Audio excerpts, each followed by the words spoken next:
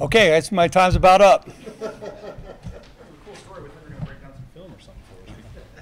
That would be fun.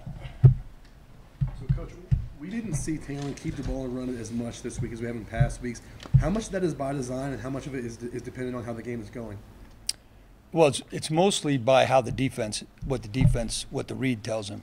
So, you know, since San Diego State, I mean, obviously the secret's out that Taylor's a pretty good runner and pretty fast. So teams have changed the way they're playing our read game, and they're doing more to box him in. And so we would like Taylor to carry the ball more than he did. We had multiple reads called in the game, and again, if you were really watching that game, they blitzed us a lot in that game. They blitzed us off the edges a lot. They blitzed us on the inside a lot.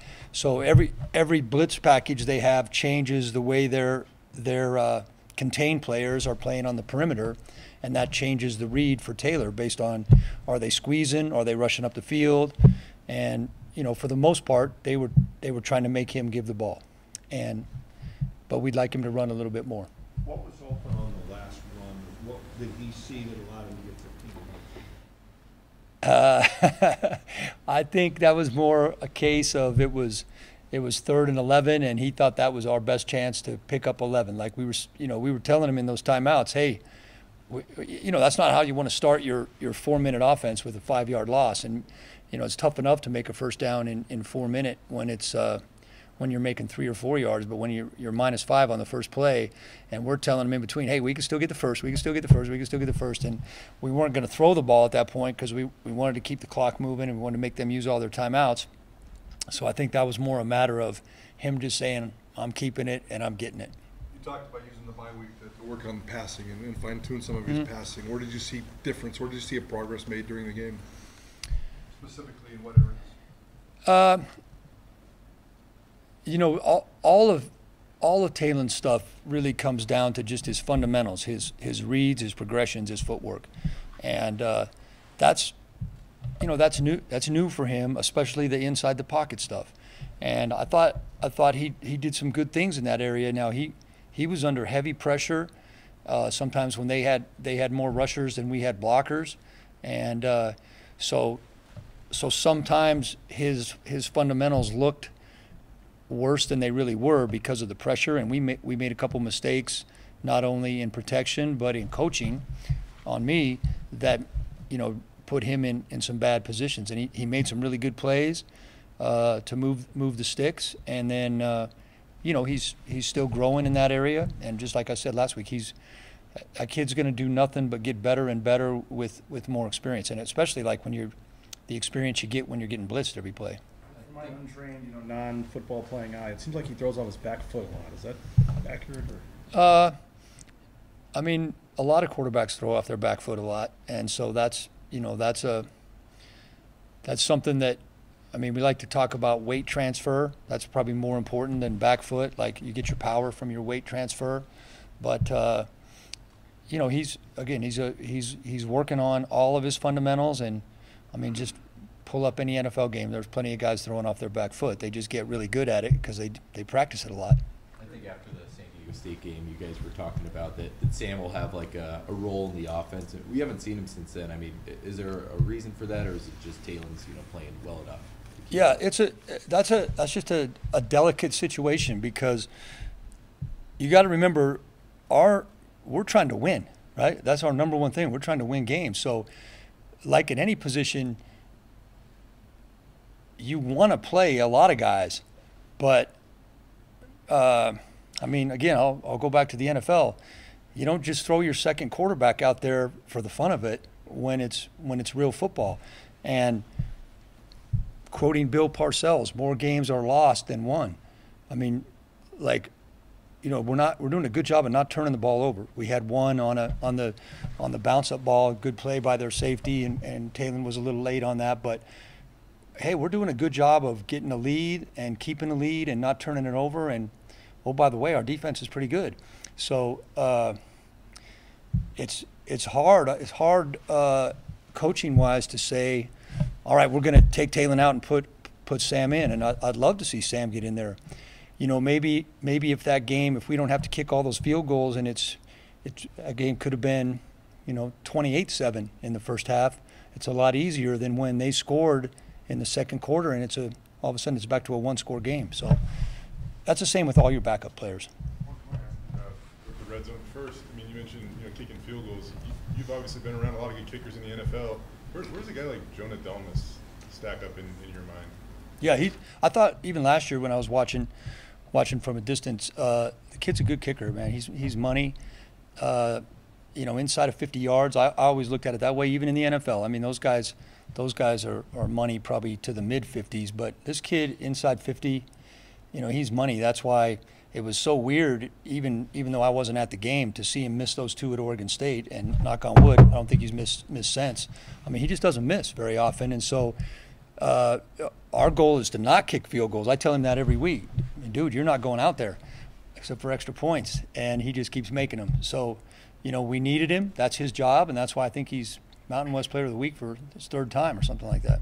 How different is red zone play calling? Obviously, you probably don't have, 50-70% of your playbook because you're closer on in. I mean, do you take in the fact that you have such a money kicker into maybe being a little more conservative and taking the points sometimes?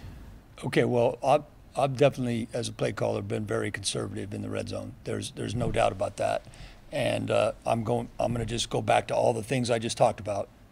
We're trying to win games, and you have less of your package in the red zone because of the field dimensions. Obviously, some of your red zone plan each week is based on what the defense does. And so far, my experience with the teams we've played is they blitz a lot.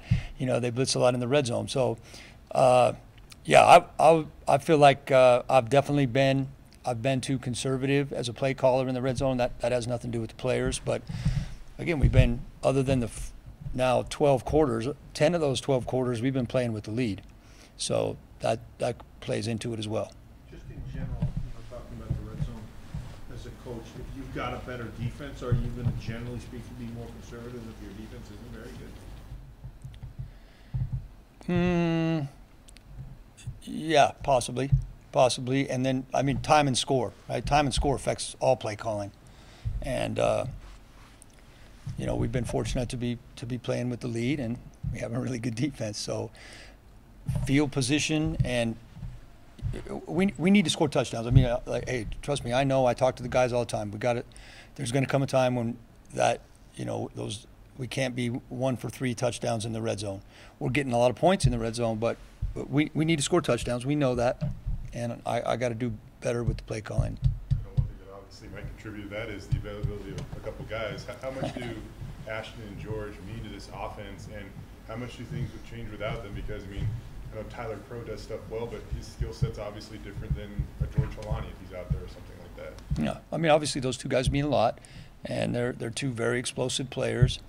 I feel like running backs may be our deepest position on our team, and you know, with Fato coming over from Utah State, what he did, you know, a year ago at Utah State, and what he's already done for us, and Tyler stepped up big time. You know, his role wasn't to touch the ball a lot. That was a great catch he made on the wheel route. So I think running back's a deep position for us. Obviously, we'd love to have those first two guys out there, but you know, we'll see. We'll just have to see how that goes. Does it change the way you call plays when you don't have those two, or can all four of them, in terms of the play calling, despite the difference in skill set, still be okay? It would probably change a little bit. Fato seems like he has a knack for stretching runs and finding that cutback lane. Is that innate in him, or something that you've worked with him on? I have not worked with him. He definitely had it when he came here. So I mean, he's got a great feel for stretch and cut. He's got a really good feel. And you know, when I was just hanging around practice, watching in fall camp, I mean, after he got cleared to practice, he got here a little bit late, and after he got cleared to practice, I mean, that became readily available. You could really see that right off the bat in him that he had that. He's a tough guy. He's really good in protection. He's got good hands. The only thing he didn't do well is when we had that short yardage play when he was playing Wildcat quarterback, he didn't do a good job on the snap count. But I think he'd had one rep at that before we did it, so that probably was bad coaching too. There was a bunch of wide receivers who got in. Eric McAllister had a big catch. Obviously, you said what Tyler Crow did. I mean, how have you thought the receivers did last week coming off the bye? Way better. I thought our aggressiveness at wide receiver and our route depth and our separation that you guys asked me about last time was 1,000 times better, and we spent a lot of time on the bye week with that. Steph Cobbs didn't get a lot of chances, but that kid had a heck of a game. I don't know if you guys saw the play, the long pass to Ashton, how much he hustled and the block he got on their number 7, who's a terrific player. I thought Latrell had his best game of the year. I thought the receivers, McAllister's a guy that we're trying to expand his role. He's a playmaker. He's shown that in practice, and we're trying to get him in there more. We just, I mean, one for 44 is a good stat line, but he kept talking to me on the sideline saying 2 for 88 is a better stat line, and he's probably right. With Green, his decision to run or not, when you went back and looked at it, like you said, the defense is obviously a big part of that. Was there some he should have or could have run with, or did he make the right? There was. Sam was warming up the finals Air Force series. Yeah. I mean, was that in play? If they were to score and take the lead, or did he do it on his own? No, he was warming up multiple times during the game. Sam was like, who's your team? Phillies? No, baseball. Mariners. He's like the Mariners bullpen. He was up and down a lot in that game. Seahawks. What do you like the Mariners? Come on, Dirk.